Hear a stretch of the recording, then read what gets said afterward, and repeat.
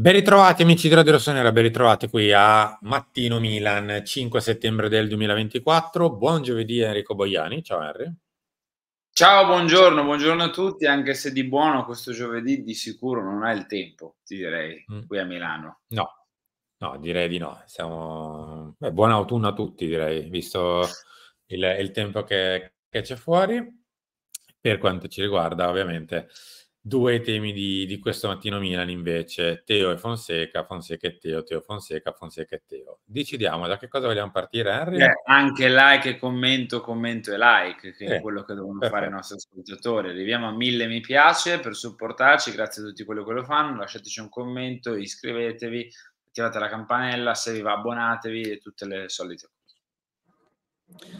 Va bene, partiamo da Teo, dai, che è in nazionale, quindi insomma ha la possibilità di mettere qualche minuto nelle gambe che in questo inizio di stagione ha fatto un po' fatica a mettere, complice il ritorno tardi delle europee, la preparazione un po' abbozzata per via appunto dei giorni in meno dei compagni, la prima di campionato in panca, la terza pure, la seconda come se l'avesse fatta in panca, visto la velocità media delle sue rincorse. No, scherzi a parte, bisogna metterlo dentro la stagione e bisogna metterlo dentro al Milan in generale, anche per il futuro, perché insomma, noi sembravamo quelli che ogni volta i cattivi di turno, eccetera. Però il rinnovo di Teo va fatto in un certo modo, con certi tempi, con certe modalità e con certe anche, diciamo, non so nemmeno come chiamarle, carinerie no, però con giusto rispetto delle parti, ecco. E quindi bisogna far sì che, si era detto dopo il mercato, ecco, bisogna iniziare a muoversi allora, visto che diciamo così, una delle parti si aspettava che ci si muovesse anche un pochino prima, però adesso bisogna mettersi in moto. Io lo so che in questo momento magari il sentimento popolare in generale su Teo non è che sia proprio il massimo della vita per quello che è accaduto negli ultimi giorni, ore, settimane, ma è pur sempre un patrimonio del club. Uno è uno dei tuoi giocatori più forti, anche se non tra i terzini più forti in generale. Quindi bisogna tenerselo e tutt'al più non svalutarlo. Proprio l'ultima spiaggia. È un momento particolare, no, perché abbiam passato sia la fine dell'anno scorso che l'estate a parlare del rinnovo di Teo in questi termini, cioè dicendo: "Guardate che con Teo bisogna muoversi per tempo, guardate se con Maignan ci sono delle situazioni di un certo tipo, con LEAO ci sono situazioni di un altro tipo, posto che è anche una situazione contrattuale diversa, anche a livello di umore popolare, con Teo non si possono fare nemmeno micro errori", no, eravamo qui quest'estate a dire: "Va bene, si aspetta la fine del mercato, però poi bisogna muoversi, bisogna farlo in un certo modo, bisogna, trattenerlo e rinnovargli il contratto". Poi se il giocatore chiederà di andar via tra 2, 3, 4 anni, quello non lo puoi sapere, però se vuoi rinnovargli il contratto devi lavorare, come avevamo detto, in una certa maniera. È un momento però strano, cioè la fine del mercato è andata di pari passo con forse tra i peggiori momenti di Teo da quando è al Milan, non tanto dal punto di vista delle prestazioni, perché Teo, come tanti altri, come troppi purtroppo, di cali di pari passo col Milan li hanno avuti, ma con un momento particolare proprio di Teo con il Milan, anche dal punto di vista mentale, no, emotivo, se vogliamo, che non era mai successo. Cioè, è No. forse la prima vera volta in cui tanti tifosi del Milan, perché comunque anche leggendo commenti, sia sui social che ascoltandoli, che i commenti vostri sotto i nostri video, Teo non è più intoccabile quasi, non sembra quasi più intoccabile dopo quello che è successo, no, nella partita con la Sì. Lazio. Il punto qual è? Il punto è che noi non possiamo permetterci che Teo non sia intoccabile, cioè Teo deve essere intoccabile, come a mio modo di vedere devono essere intoccabili anche Maignan e gli altri big che abbiamo. non puoi, come dicevi tu, perdere un patrimonio del genere, devi far sì che questo patrimonio resti tale. Come lo fai? Rinnovandogli il contratto, e quindi bisogna iniziare a lavorare da subito su questa cosa qui.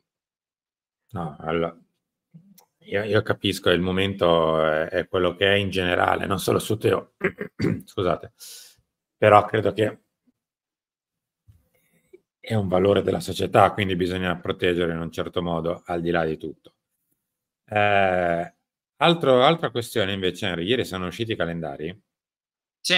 per la Serie A.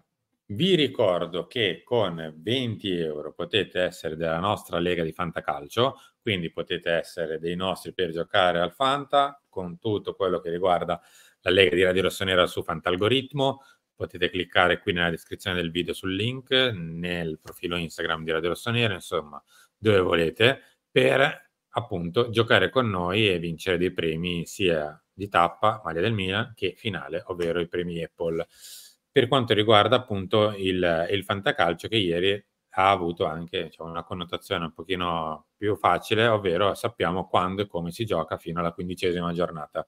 Di questo parliamo tra qualche secondo, quando parleremo anche del fatto che a giornata va corrisposto 3 punti. Ti ricordi? Cioè, quando si gioca le partite, 3 punti. Non so Già. se ti ricordi. Ecco. L'estate sta finendo e l'asta del fantacalcio si avvicina. Fantalgoritmo è il miglior strumento per aiutarvi a scegliere gli obiettivi su cui puntare. Da oggi è possibile iscriversi a una nuova lega di fantacalcio a premi pensata proprio per i tifosi del Milan. In palio ogni settimana una maglia del Milan, oltre a tantissimi prodotti Apple per la classifica finale. Cosa aspetti? Trovi il link d'accesso in descrizione e sulle storie Instagram di Radio Rossonera. Il costo di iscrizione è di soli 20 €, ma in più otterrai tutte le statistiche e le funzioni premium di Fantalgoritmo. No, dicevo, scusa Simo, che perché a me dispiace cioè, che tutto, un po' tutto attorno al Milan si stia un pochino intristendo, no? Cioè nessuno, noi stessi, no, non ci mettiamo minimamente nella lotta a scudetto, giocatori che con cui magari su cui abbiamo opinioni diverse rispetto a qualche anno fa, THEO, LEAO, Maignan, Tomori, insomma i più longevi di questa squadra, giocatori presi anche l'anno scorso, no? Penso a Loftus-Cheek, Reinders, cioè si sta un po' tutto incupendo e non è bello, No. ma sì invece. No, guarda che Henry, ti ricordo che la stagione finisce a maggio.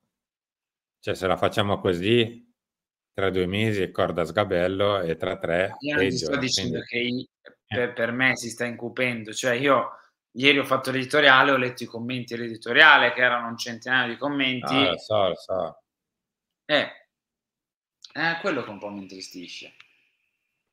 Ecco. Va bene, guarda quante staffilate di partite abbiamo qua davanti, che da sabato questo che arriverà, non questo weekend purtroppo, ma dal prossimo si ritorna a giocare con una tranche, credo da 6, se non ricordo male, sono 4 partite di campionato e 2 di Champions League. Aspetta, sono 1, 2, sì, sono 6 partite in questa tranche prima della prossima sosta di ottobre, poi altre 7 invece nella tranche di novembre. Che dire, Harry, ci giochiamo già tutto qui, insomma, visto che dobbiamo rincorrere in Serie A e abbiamo 2 delle 3 partite più pesanti in Champions League, quindi con Liverpool e Leverkusen, poi arriveranno Bruges, Real Madrid, eccetera. Però se non carburiamo qui, quando mi viene da dire, e soprattutto a questo punto dobbiamo aspettare e sperare che l'allenatore faccia bene, perché sennò le belle parole di luglio le porta via la classifica. La classifica alla fine parla, il campo parla, i punti parlano. Il mio augurio è solo uno però a questo punto. Anzi, partiamo dall'augurio primordiale.